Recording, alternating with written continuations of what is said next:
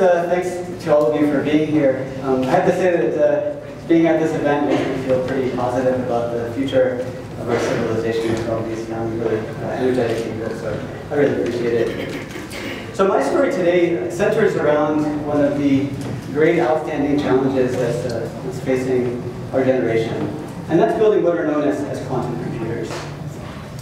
These are machines that have the potential to really profoundly transform technology, similar to the way in which ordinary computers that we use all the time have changed the way we live our lives today.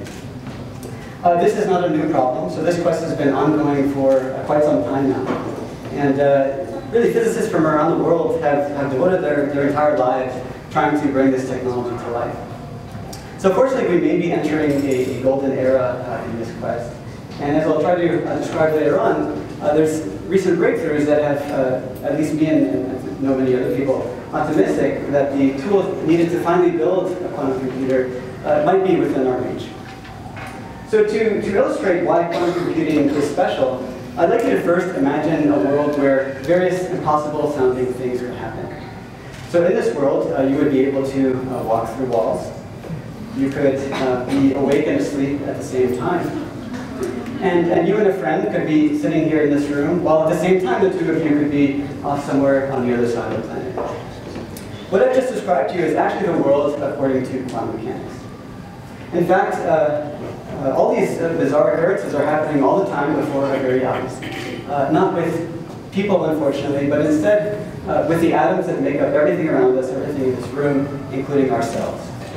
So for example, an atom can actually move through a wall, and an atom can be in two very different places at the same time. And I know that sounds like science fiction, but actually the ability for atoms to behave in these strange ways is actually crucial to the universe as we know it. So we wouldn't actually exist if atoms couldn't behave in these strange ways. So quantum computers, they take advantage of these strange rules afforded by the quantum world to process information in a manner which is fundamentally impossible with ordinary computers, no matter how powerful you make them. So if you think about just an ordinary computer, the types that we have today, the information there is stored in some string of zeros and ones called bits. So why that is, it's not so important for what I want to say. Those zeros and ones are just some convenient way, have to be a convenient way of digitally storing information. Quantum computers store quantum information, which can encode many different strings of zeros and ones at the same time. So this is similar to the way in which an atom can be in two different places at once. What this means is that a quantum computer can effectively encode the information in a vast number of ordinary computers at the same time. Now, as you might imagine, this additional freedom that's allowed by quantum information enables quantum computers to wildly outperform even the most powerful supercomputers of today, at least when it comes to solving certain types of problems. In fact, there are some kinds of problems that if you try to solve them with an ordinary computer, it would take you literally the age of the universe to do that, which is a super ridiculously long time. If you tried to solve the same kinds of problems with a quantum computer, you could do that essentially in the blink of an eye. So for example, the way in which we currently encrypt data over the internet relies on certain problems being very, very difficult for ordinary computers to solve. But if we had a quantum computer, we would be able to easily override those encryption methods. And this leads to lots of applications for quantum computers in areas ranging from personal privacy all the way up to national security. And for this reason, a lot of governments are very interested in bringing this technology to life, particularly before somebody else beats them to the punch. So quantum computers can also provide us with a much more efficient way of simulating nature. So this might allow us to understand and predict the behavior of many atoms that exist inside of materials. Predicting that behavior turns out to be another problem that's extremely difficult to solve with ordinary computers. But if we had a quantum computer, we could easily attack these problems in a very profitable way. So to a theoretical physicist like myself, I'd be very interested in using that ability to simulate nature to try to unravel some of the great mysteries that have been baffling physicists for decades. On a more practical level, the ability to simulate nature, chemical and biological systems could allow us to design new kinds of drugs, new medicines which target specific diseases, fight aging, and things like that. If you think about it, it's actually quite an amazing feat of intellectual achievement that's we've been able to anticipate any of these applications of a quantum computer since they really don't exist yet. But almost certainly, this only scratches the surface of what quantum computers would actually be able to do for us. So very likely, the full potential of quantum computers would only become evident once we actually had the hardware available, so that we could experiment with them, so that people like you in this audience could actually tinker with them and figure out what they're actually capable of. So I mentioned already that quantum computing is not a new subject. People have been working a long time to try to build this technology. Yet despite these decades of effort, if I go to Best Buy right now, I can't order a quantum computer. So why is that? Why is this such a difficult problem actually to realize? Well, the main bottleneck turns out to be noise. Your quantum computer is never fully isolated from its surroundings. And what this means is that if you're, say, trying to encode quantum information in the property of some atom, some property of an atom, well, a stray beam of light might leak into your quantum computer. It could strike that atom and therefore corrupt the information which it was trying to store. So this kind of noise tends to downgrade our precious quantum information to the status of ordinary information that's present in a single laptop. So that quantum character, which is absolutely essential to the applications, which I just mentioned to you, is vanquished by the noise. So in a nutshell, quantum information tends to be exceedingly fragile. And that's the reason why building a quantum computer has proven to be such a monumentally difficult problem. Now, to overcome this challenge, there are roughly two ways that you could envision proceeding along. So first of all, you could try to increasingly shield your quantum computer from the environment to the point where the level of noise was so low that it simply didn't matter anymore. So whatever residual noise was left over, you would be able to correct for after the fact. So that approach is kind of like trying to build a better and better radio, better antenna, and so on, so that any static that's coming over your receiver just becomes inaudible. Now, in the long run, that might be the way to go. We really don't know at this point without having succeeded in this endeavor. But I'm going to focus on a completely different method of attack. And that's to figure out a way of encoding the quantum information in a way which is intrinsically immune from the noise in the first place. Now, to illustrate how this might be possible, I want to go through a bit of a detour now. And I'm going to introduce to you a concept known as more is different. So more is different is actually a very general principle. It has implications all throughout nature, not just physics, but actually much more generally. So I'm going to introduce what more is different means using a visually striking example of birds. What I'm about to show you are two videos of birds. So one is a video of just a single bird flying, and next to that will be a video showing an enormous number of birds all flying together. There's probably thousands of them. So here they are. Oops. Okay, so there we go. So I have to say, I never get tired of watching these images. I think it's really quite amazing. So I think that the idea of more is different is immediately obvious by comparing these two videos. So this massive collection of birds is forming these very coordinated flocking patterns, very highly coordinated motion. What a bird is doing on one side of the flock is very closely linked to what a bird on the other side is doing. It's almost like this flock is behaving like a single giant organism. So these elaborate flocking patterns have absolutely no analog if you think about just one bird. So this is a phenomenon that really requires large collections of birds to exist. So this is essentially what more is different means. More is different means that the behavior of many is qualitatively different from the behavior of a few. Another visually striking example of more is different is provided by water. So we know that water is made out of water molecules, H2O molecules. And when you put large amounts of those water molecules together to get seawater, once again, lots of new phenomena emerge. So seawater can exhibit waves, tsunamis, whirlpools, vortices, things like this. Once again, none of those phenomena have any analog whatsoever if you consider just one or even a few water molecules. So once again, more is different. More is different also in the context of atoms. The behavior of an individual atom is vastly different from the behavior of the gargantuan number that exists inside of any piece of matter that you can hold in your hand. Now, the result in this case is a spectacularly diverse array of interesting phenomena that here emerge from the choreography that quantum mechanics provides for the atoms inside of the material. So in a sense, quantum mechanics organizes a sort of intricate dance among the constituent atoms, which underlies lots of really interesting physical behavior. So let me start by giving you two examples that are probably familiar to everybody here.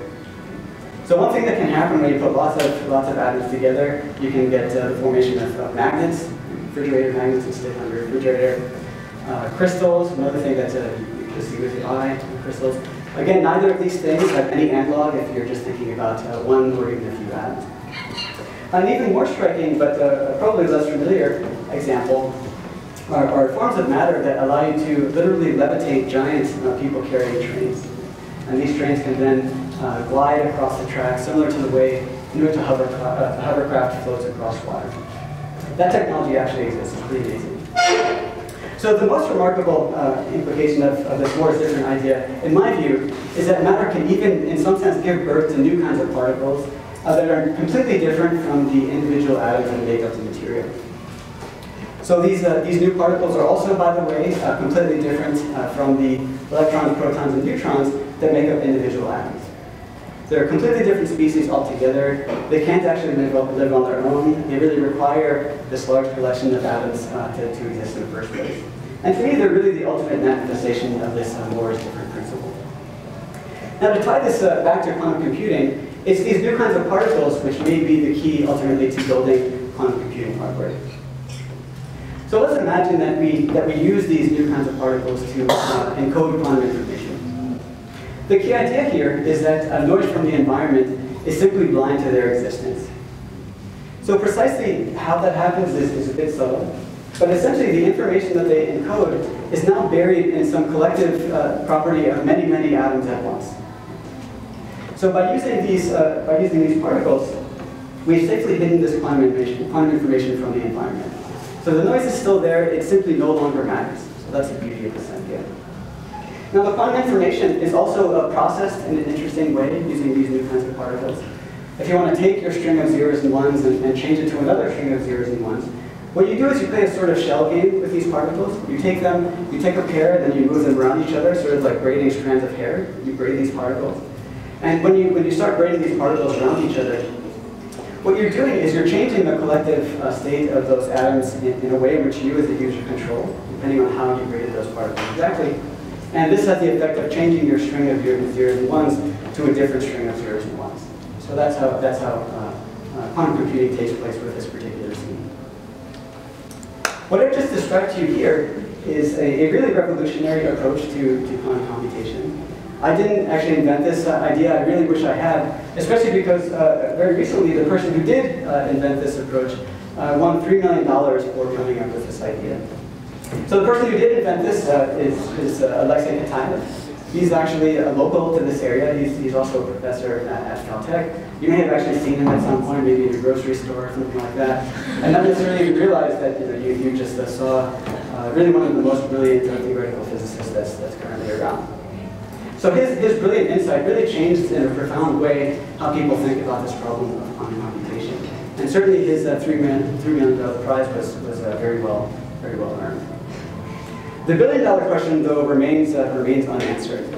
And that's how do you actually build the hardware to make a quantum computer as Alicea Cataya envisioned it. This is not an easy problem to solve.